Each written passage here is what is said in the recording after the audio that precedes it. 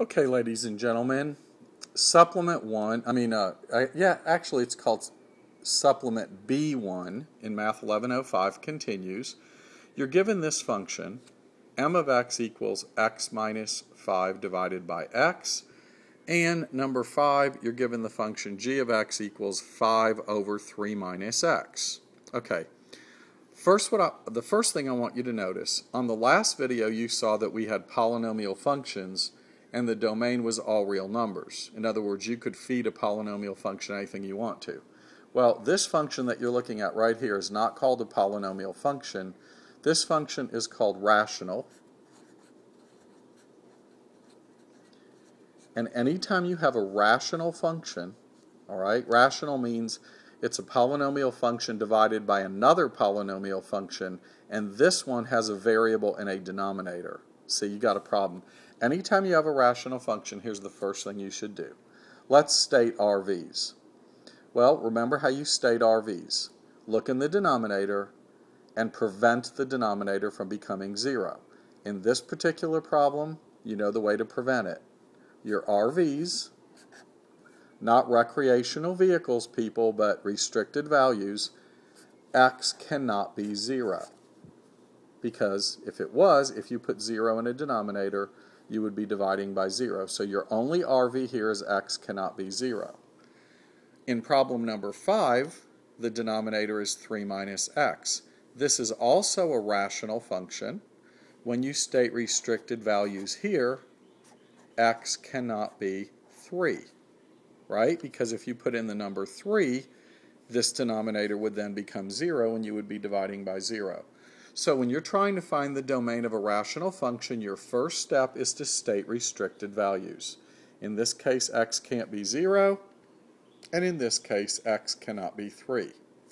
Now remember, the directions ask for the domain. The domain here would be the x values you can use. Well, in problem 4, there's only one number you can't use, and that would be 0. So if I drew a number line, what I'm doing on that number line is I'm going to 0 and I'm putting a hole there. Everything else is part of my domain. You understand that? The domain means what can I use. I can use any number except 0. So I threw that out by putting a hole there. Well, that means, remember, this direction is negative infinity. This direction is positive infinity. I cannot use 0, but I can use anything from here up to 0. So the way I write that in interval notation is negative infinity to 0, but I don't put a bracket on 0, I put a paren on 0. And remember what the paren means. Go close to 0, but do not include it.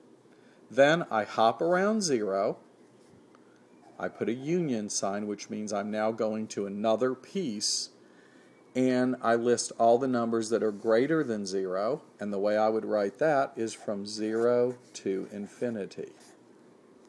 And this answer, people, negative infinity to 0 with a paren, union 0 to infinity, and 0 has a paren, not a bracket.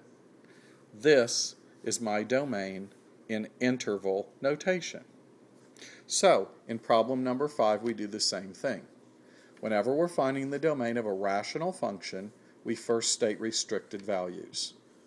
X cannot be 3. We go to our number line, okay? This direction is negative infinity. This direction is positive infinity. But this time we find the number 3 and we throw it out. That's what the open circle means, throw it out. All of these numbers going even all the way to negative infinity are included in my domain. All of these numbers are included in my domain. So my domain is going to be written in 2 pieces. This piece is going to be written negative infinity, comma 3, again with a paren.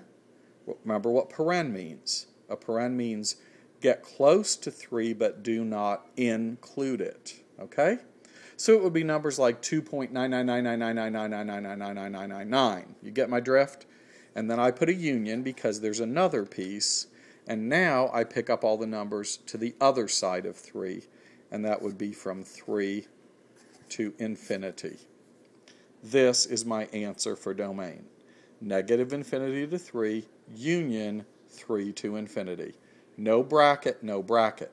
Because if you put a bracket, you would be including the restricted value. And the domain is not allowed to have the restricted value in it. If you tried to put 3 into this function, you would get an undefined mess. Okay? So this is my answer to what is the domain. So remember basically it's a 3-step procedure. When you have a rational function, state the restricted value, draw a number line, put an open circle on any restricted value. The open circle means you're throwing it out. Shade in everything else, which means I'm keeping it, and then turn your answer into interval notation. And we're done.